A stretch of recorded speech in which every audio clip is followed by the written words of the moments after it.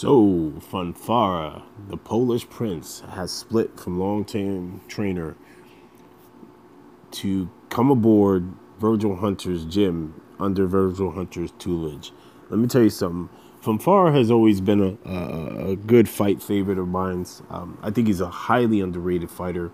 I know he lost to Smith Jr. In his last fight, knockout lost the first round. My heart goes out to him. I felt he just made a defensive lapse in error, and unfortunately, he tasted defeat in that way.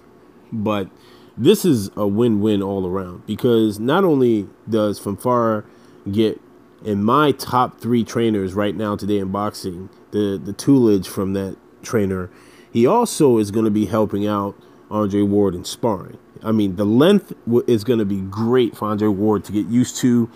The length of jab, learning how to fight against a tall fighter. It's gonna be an excellent marriage, so to speak, from both ends. And you know what? If you were gonna ask me, hey, if he rematches Smith Jr. again, I'm gonna tell you right now, I'm gonna give it to Fonfara to beat Smith Jr. again. I mean, especially now with Virgil in his corner. Now, listen, I'm not saying Virgil is the end-all and be-all, but the one thing Virgil teaches his fighters to do is think. I felt Fonfara is more of an offensive guy first, and with some little minor tweaks here and there, I think that under Virgil Hunter, we're going to see a more patient Fonfara. We're going to see a better defensively responsible Fonfara. And I think what we're going to do is we're going to see somebody who will be, using his length a lot better. I've always often felt that Fonfara, he fights unnecessary fights. Like, fights that he could easily win with his jab. He's got a decent jab. He's got great hooks. He throws wicked uppercuts. I just think that Fonfara, and he's fought some top-level guys. So at the end of the day, I think this is a great move by Fonfara.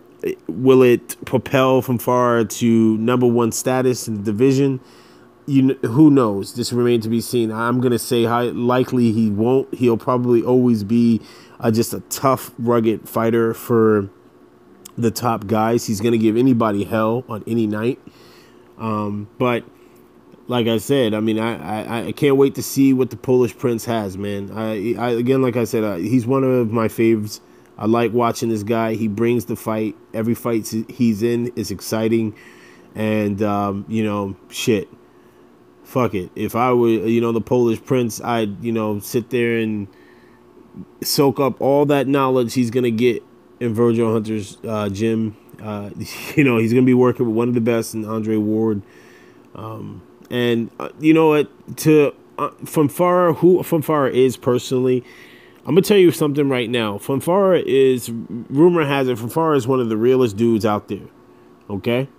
He's not somebody who talks a lot. You don't hear him a lot in the news or in the media. But it's been reported that Fonfara is one of the realest cats out there. He is a down-to-earth dude who gets along with a lot of top-tier fighters. He supports them. And, he's just a genuine guy. So for me, Fonfara, congratulations getting with Virgil Hunter. Sometimes you need to grow. And in order to grow, change is necessary. It's your boy Questex. I'm out.